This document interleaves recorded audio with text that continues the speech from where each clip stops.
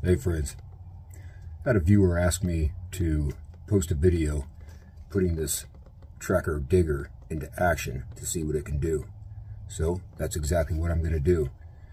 Later on in the video, I'll show you how to get the most out of this digger using the all-powerful pinky lanyard, and might even try my hand at some bow drill.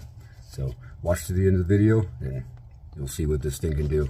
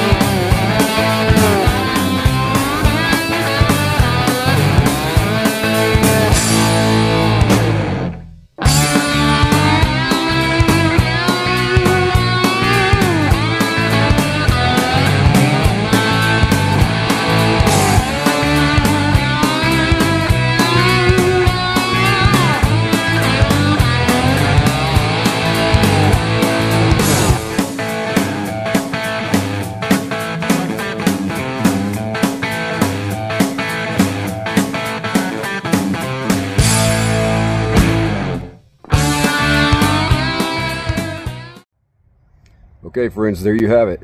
As you can see, you can make fire with this tracker digger. It is modeled after the Tom Brown tracker number 2.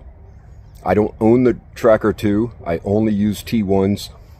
But if you find yourself using the cutting edge more than that toothy spine, then I think the tracker digger is the knife you're looking for. You can do anything that you can do with the tracker using this tracker digger. Okay, it is a smaller blade, and so you're not going to get as much chopping power out of the T2 or this tracker digger as you will with a larger tool like the T1 or a small hatchet or an axe. It's not a hatchet, it's not an axe. None of the trackers are. But in just a minute, I'm going to show you how to get the most out of this tracker digger and the other trackers or any small chopper using that extended tang and the pinky lanyards. So here we go. Let's get into that.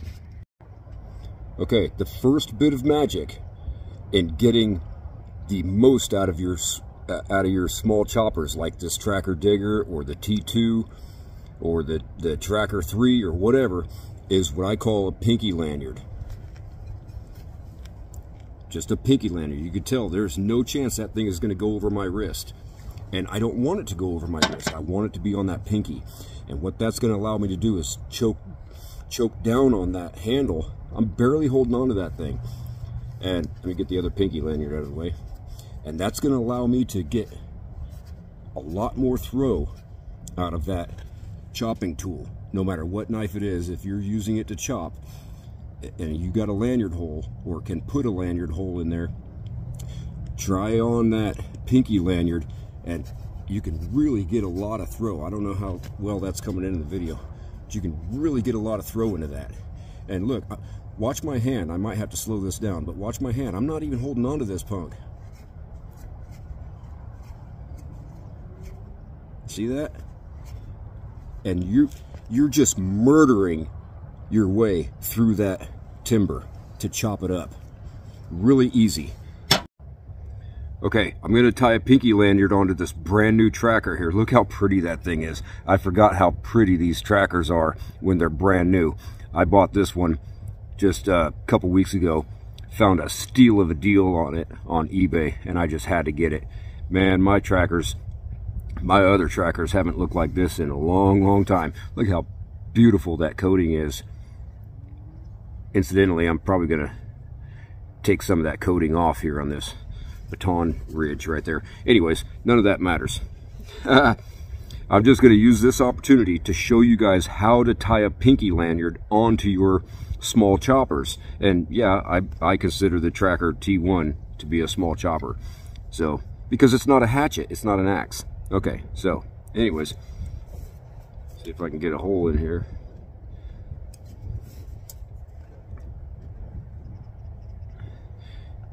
Obviously, you're just going to run your cordage through there first, okay?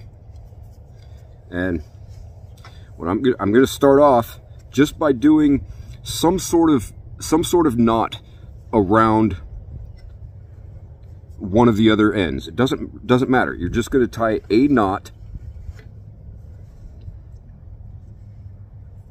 over one of these, or over the other end. That's it. And I'm just going to use a little granny knot, what I call a granny knot. Bushcraft survival YouTubers will probably tell you this is a overhand knot, and it is, but I just call it a granny knot. And you're just tying that knot over the other end of your line, and that's going to slip very easily. You want it to be sort of tight, you know, have quite a bit of friction in there, but just tighten that up a little bit. Now, what I recommend, especially for the tracker digger, is that you use a pair of gloves with this. Size this pinky ring to your hand with a pair of gloves on it, a pair of outdoor gloves.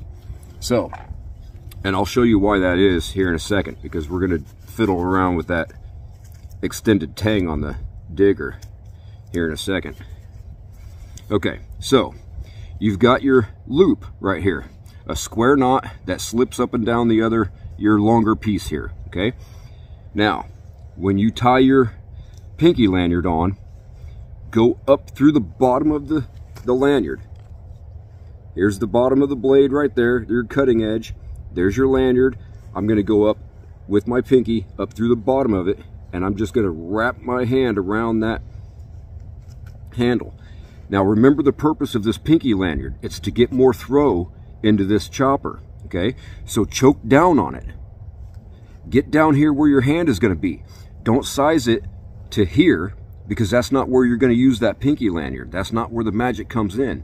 The magic is back here, where you're choking back on that, okay? Then, all you do, you got a grip on your handle where you're choking down on it, and you adjust that slipping knot.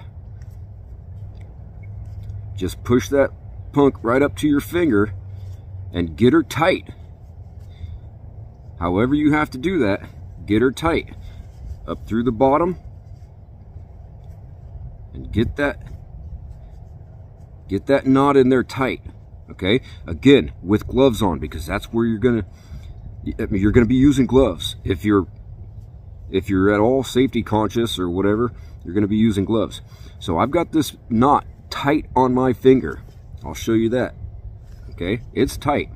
Now, excuse my cigar cough. Okay, so tighten that punk up right there on your finger. Now, you can take your finger out and it'll be looser because you just twisted it. So, with that, take this glove off here. With that on there tight, cinch up your knot a little bit because you've probably loosened up that granny knot, that overhand knot. And from here on your long end, this is where you're going to make a stop knot. It doesn't matter what kind of stop knot you put in it. You just want to stop this knot from rolling up, sliding up this lanyard or up this other cordage here. You just want to stop it. That's going to keep this tight. Okay?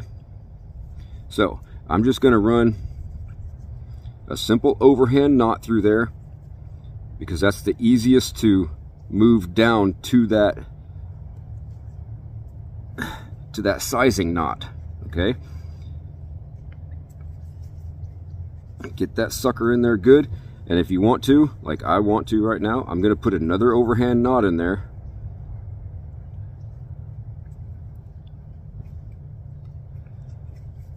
To really lock that sizing knot, that first knot that we put in, the very first knot.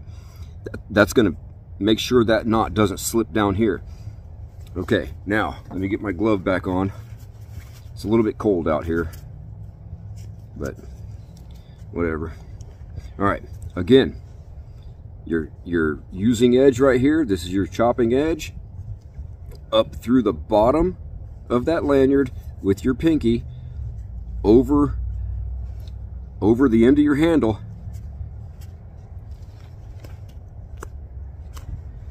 And I just turned a freaking T1 tracker, which has never been used, by the way.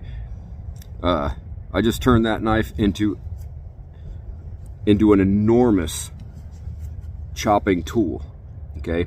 By choking back on that thing and giving it some power, okay?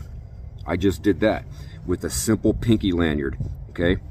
Now from here, obviously, I mean, you can leave this cordage on there if you think that you might want to harvest this pinky lanyard and use the cordage for something else, whatever. By all means, leave this whole, okay?